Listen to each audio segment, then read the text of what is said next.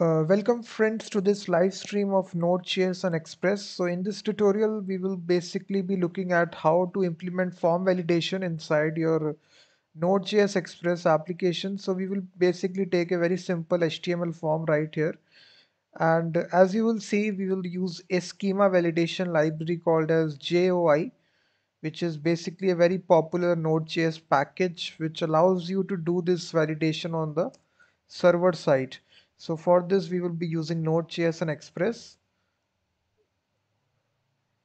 So you will see that basically we will have three fields out there: name, email, and password.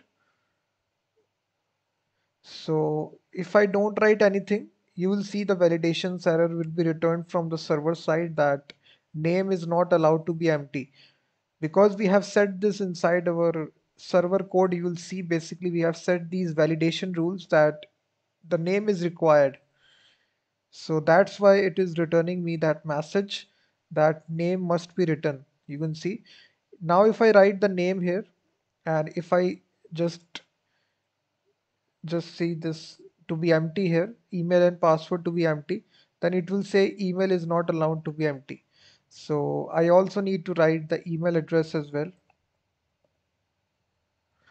And then if I just write the name here, and if I left the password field empty, you will see password is not allowed to be empty. So this is coming this using this required syntax guys required method. So this makes it a required field. So that's why you are seeing these validation errors returning from the server side. So now let's suppose I write all the three entries out there successfully. Then if I click submit, the form will submit and you will see password length must be at least 8 characters long. This is coming because of this rule, that is minimum characters should be 8 characters. So this is coming due to this. So now I need to change, write at least the characters that we have 8 characters in the password. And if I meet all the characters, you will see form submitted successfully.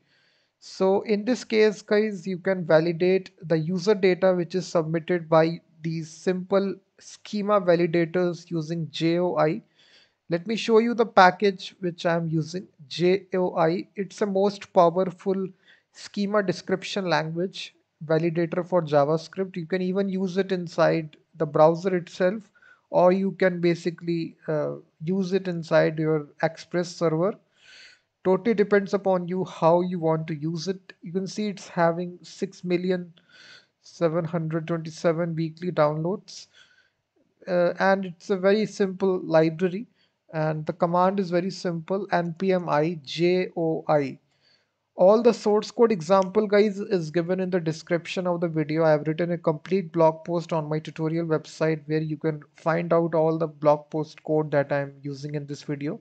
So just go to the description of this video. So now let's get started guys by building this application. I will show you all the validators out there. So right inside our application here, we need to first of all make a simple Express app. So what we just need to basically first of all require it at the very top, and then we just need to simply require this validation library which is called as JOI. And then we just need to make a new Express app guys here. And after this, we will start this Express application on port 5000. And here we can inside callback function, we will say app is listening on port 5000.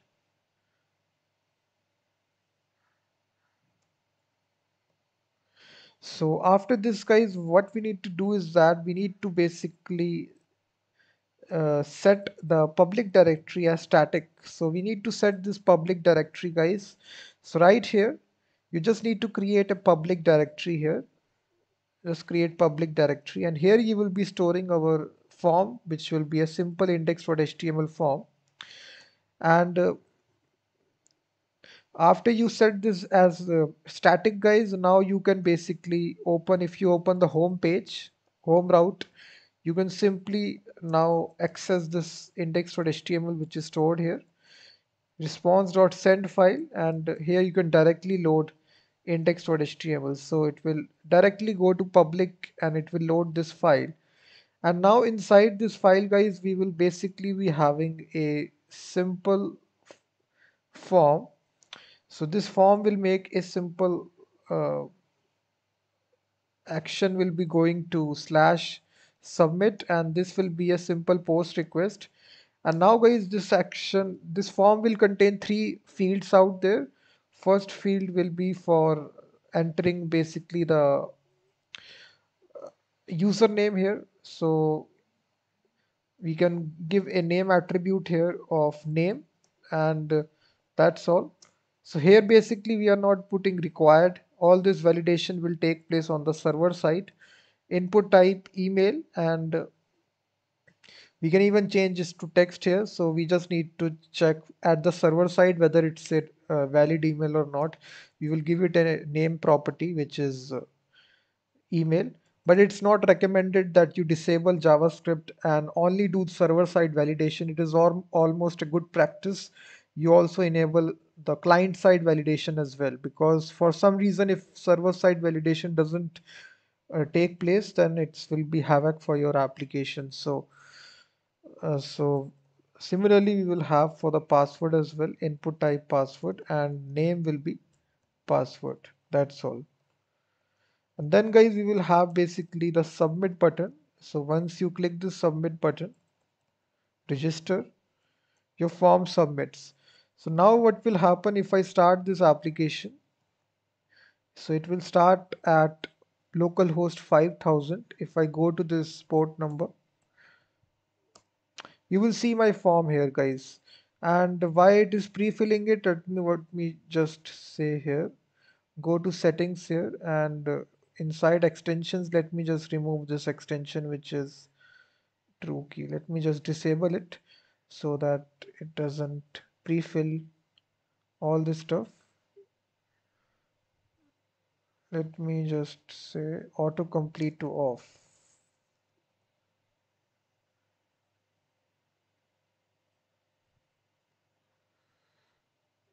I don't know why it is pre-filling it, guys. So now we have a simple form, guys. So now if we click the register button, you cannot post submit. We need to make this post request.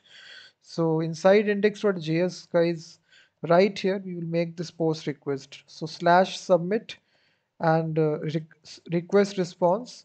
So here all your data which will be coming when you submit this form coming. So right here we just need to set some middleware functions. We need to say here express.json. This will be required whenever you are working with forms, and also express.url encoded extended to false. So this is needed, guys. This is body parser middleware working in the background. You just need to do this. So to get the values. So now one by one, we will get all the values which the user has submitted, like request.body followed by the name parameter that you have given. So name,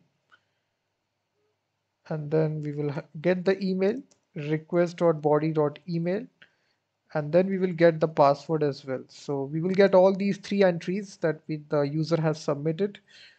We can console log them just to check.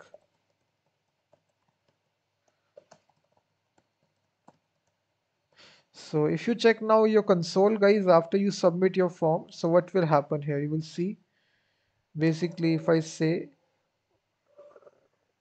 submit, click register.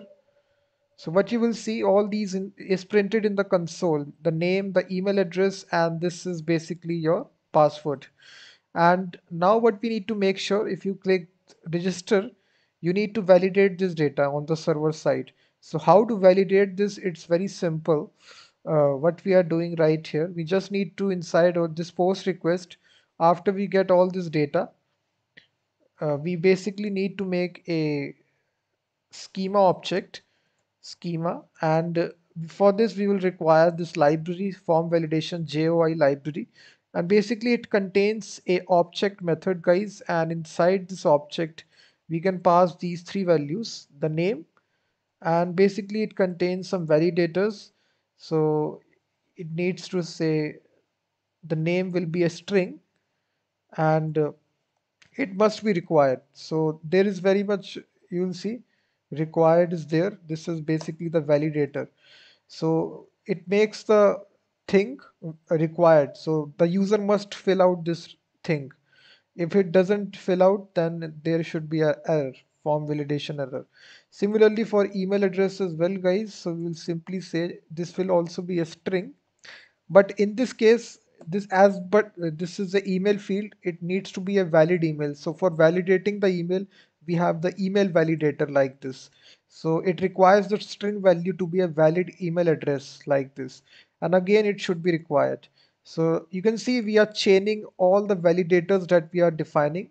So these are the valid, email must be a string, it must be a valid email, and it is required, all that stuff.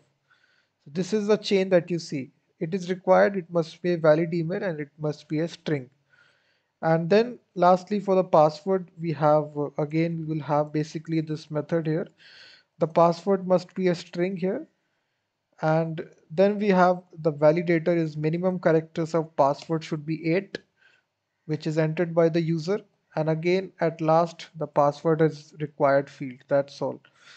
So what these 3 lines of code is done, guys, is basically done the form validation part. So if for some reason your client side validation is not done, then this will make sure that server side validation has been done of the user data. And now we can simply extract the error. So if the rules are not met, then this error will take place. So this schema contains this validate method, and basically here you can pass your request or body data like this. So after you do this, guys, it's after we have defined this data here, we are directly passing the request body. So this will basically pass all these 3 parameters, name, email, and password directly to this schema. So we will match the schema and we will match the data. If any sort of error take place, we will return this data here. And right here, we will basically have a if condition that if the error does contain, in that case, we will display the error. So we will display the error details. So error contains a method details. And basically for displaying the error message, we will use this snippet of code, which will be, we will be basically be that form validation has been done successfully like this. Form submitted successfully. So close the h2 tag like this.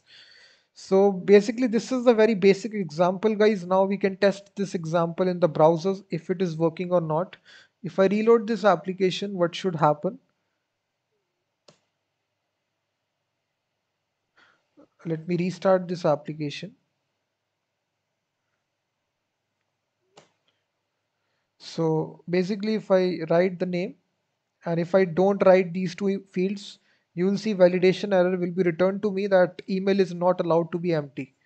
And if I entered the email address as well, and if it is not a valid email, if I entered the password, email must be a valid email. So you will see all these validation messages are returning to us if I entered a valid email, but if I don't enter the password, password is not allowed to be empty. If I enter the password, if I don't enter the name, name is not allowed to be empty. So, and also guys, we can also attach this minimum character, which is 8 characters of password. Let's suppose if I write only 4 characters of password. So now you will see password length must be at least 8 characters long. So you will see all these validation error messages are returning to us. So this library makes it very much easy. So you define these rules at one place, and uh, this will return out the messages automatically to the end user. And you can check out the documentation of this library. It's a pretty large library. It contains a lot of schema validators which are pre-built for you. So you don't need to reinvent the wheel.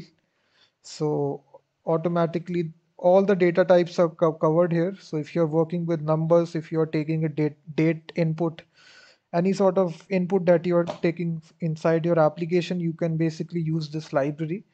So instead of minimum characters, you can also have max characters schema validator. So this means that your password at most will be having 8 characters. You can't be having more than 8 characters. So if I refresh this application here, you will see if I try to enter larger than 8 characters, then I will basically get an error like this. You will see that your password, let me just refresh this. So if I just refresh now this application here, so if I enter the password greater than 8 characters, so you will see password length must be less than or equal to 8 characters long. So in my blog post, guys, I have given the examples of each schema validator in detail. So you can check this blog post as well. The link is given in the description of the live stream. So this was a tutorial. So thank you very much for watching this stream, and I will be seeing you in the next one.